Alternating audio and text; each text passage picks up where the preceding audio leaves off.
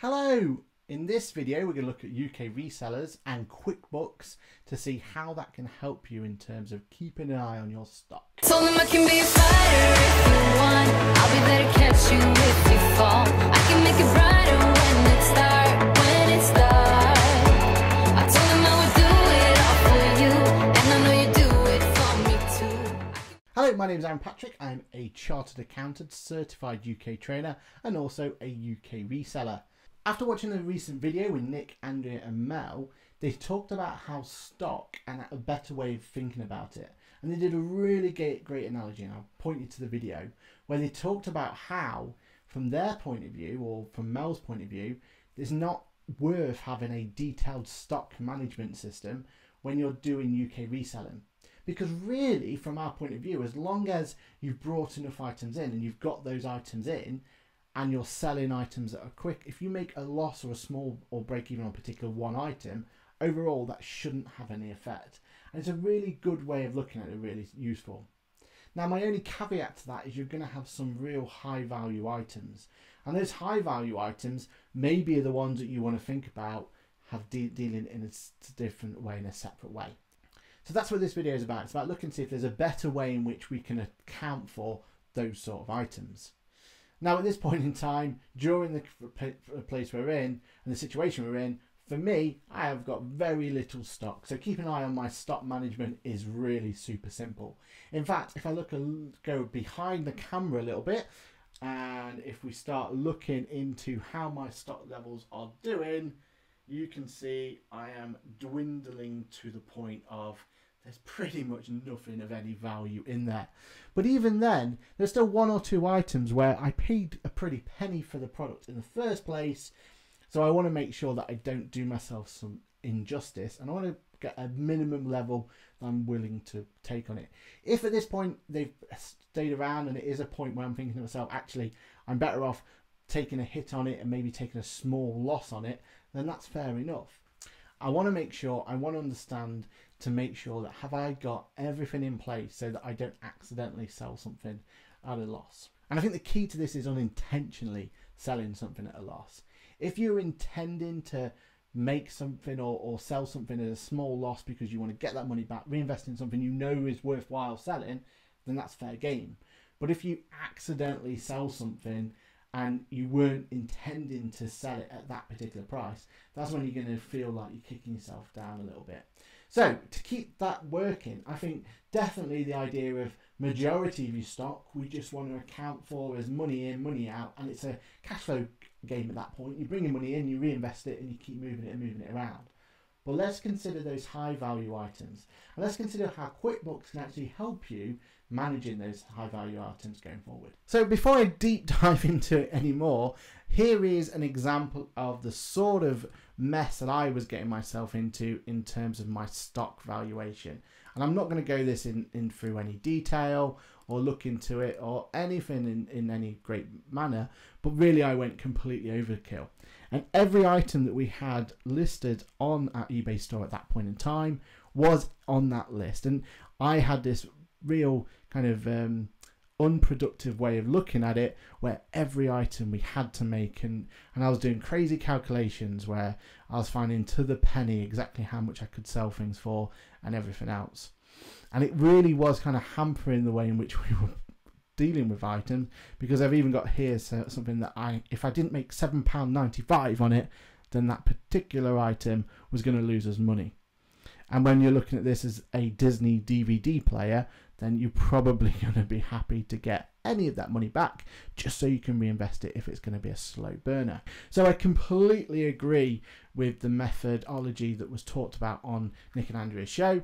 But what I would suggest though is just to protect yourself, those high value items, let's make sure you've got those recorded nicely, and let's wonder, or let's have a look and see, can QuickBooks replace a spreadsheet? Where, let's be honest, can get a little bit overwhelming. It gets a bit to a point where do you stop? And let's think if there's any way in QuickBooks where you can make that nice and easy for you. And one thing QuickBooks does have going for it is a stock management feature.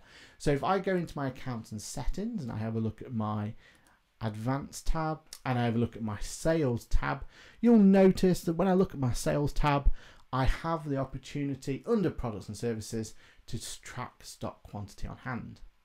Now, this can be used in two ways. You can have the ability that if you've got lots of a particular item, then maybe that's quite a nice thing that you want to do, where you want to actually start putting those items in and you want to start thinking about, I've got 50 items and I want to make sure I keep selling them at a profit. And as those dwindling sales might go down, you might start to put discounts on everything else.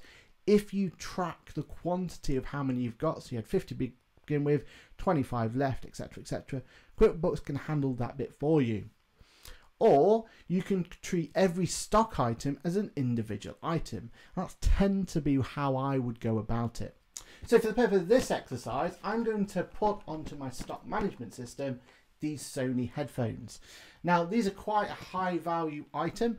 They're an item where really I want to make sure that I get the minimum amount for, and I probably won't be looking to sell any, put a discount on whatsoever. So if I look to my old system and it was item 1801, I go to 1801 on here, I go across, I purchased this in February, I had a hammer cost because I bought this on auction of £101. So that means I have to sell this at £200.79 for me to make sure that I do make a nice profit that I'm willing to take on it. But that's not the lowest I will go. That's the figure that I'm aiming for at that point in time. Now, for me to get to that figure was a long and painful process and a calculation using various different calculations, about 7 or 8 different columns, until I got to the figure that I would deem I was happy with. Now, this item still hasn't sold yet, so at some point I'm going to have to make a decision. The thing is, on this particular item, is I bought a job lot of these. I bought 3 or 4 off the top of my head, and the rest of them have sold really, really well. And I've got a really good amount for it. But for some reason, this one's been up for a while. I keep getting offers that fall just below what I'm willing to take. And basically it's a case now of deciding, do I go for it or not? But before I do that though, I want to make it nice and easy for myself to be able to keep an eye on this within QuickBooks.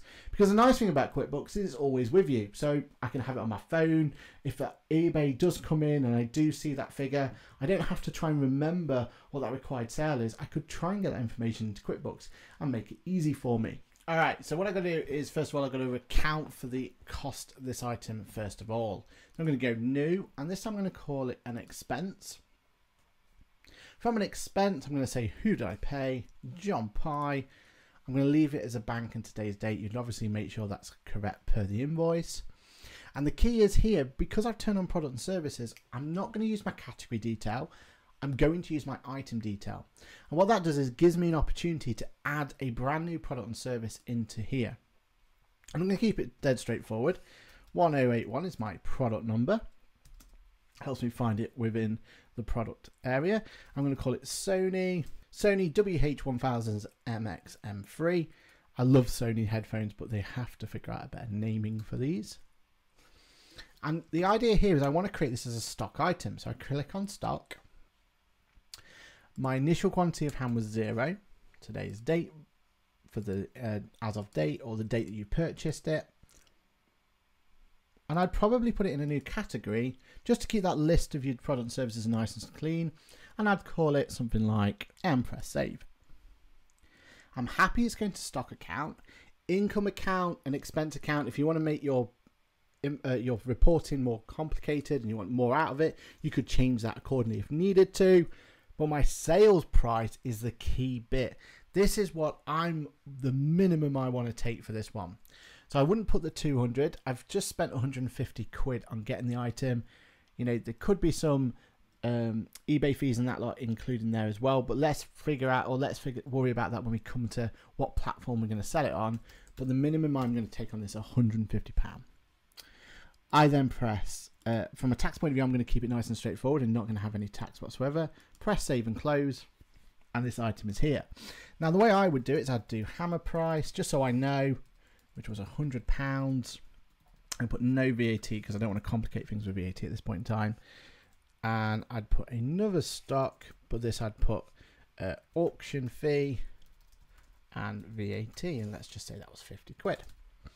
Save and close. Okay, so now if I wanted to run a stock report, you'll see my Sonys are there, and I have £150 worth of stock valued there. So that's going to make it nice and easy if I need to have a look at stock for any reason or whatever it's going to be. But if I wanted to look at this on the phone, that's why having that stock valuation and the sale price is quite useful. Because at any point, if I wanted to bring up my products and sales back on the computer, I could go and look at products and services, and they're under my stock for sale, 1801, £150. Alright, so that's great. But what would be more useful is being that just having it available on your phone if you need it. So I'm going to bring up my phone, so this phone just here. And from there, I've just logged myself into QuickBooks, and if I was to use the little menu button at the bottom, look at my products and services, under my stock for sale 1801 Sony WH100XM3, £150.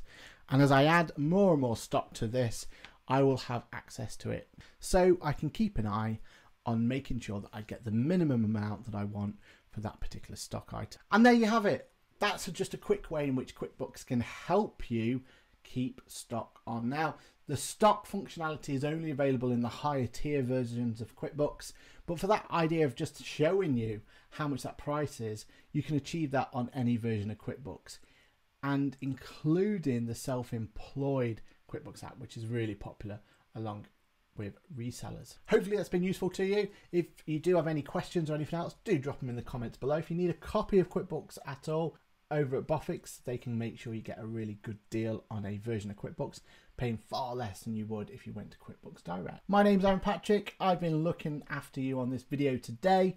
And if you do want to do the like, subscribe and everything else just to keep this channel ticking over nicely, that would be hugely appreciated. But for now, stay safe and I'll see you in the next video. Bye for now. I say yeah. I told him I can be a fighter if you want. I'll be there to catch you if you fall. I can make it brighter when it starts. I told him I would do it all for you, and I know you do it for me too. I can be a fighter if you want. Yeah, I can be a fighter. I can be a fighter if you want. I can be a fighter if you want. Oh, the way that I feel, yeah, I know that it's real, 'cause I can get him out of my head. I don't care what we do, everything's feeling new. Even if we stay in bed, my heart is saying yeah.